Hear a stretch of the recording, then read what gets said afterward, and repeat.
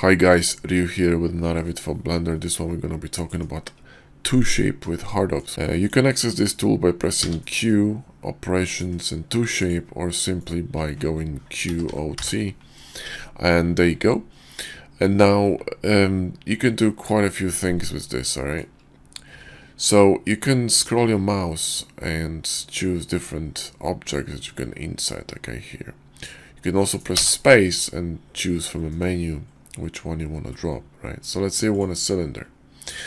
Now you can do various things with it. For example, you can press S to scale it, right? You can press G to move it, or you can hold Control, for example, and scroll your mouse to offset it, okay? So let's say I want it to be in here. Then I can press G and I can further offset this this object, right? So I can move my mouse to offset it up and down after I actually moved it to a specific point. Now this offset with Control works based off of the origin point of the original object, right? So it's a really cool way to, you know, this sort of displace it before you apply it. You can hold Shift and scroll your mouse as well, or press X to align it.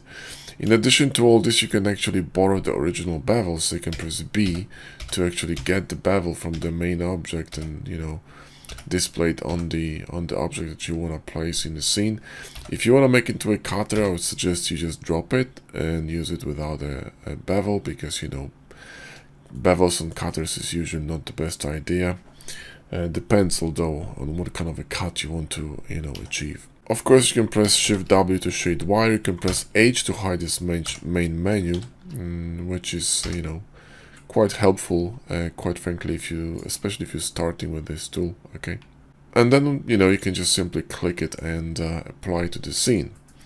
So you can very easily add, for example, cutters that are perfectly aligned with your shape, and you can further manipulate with them, you know, and just proceed with using box cutter, HardOPS, so whatever the hell is that you want to do with your object, right? It's fantastic when you want to duplicate the object that you have in a scene, but you want to add it to a specific offset and you want to align it perfectly, which is a really cool way and quick way of doing it, because you simply scroll to, you know, get this object with the modifiers or without the modifiers.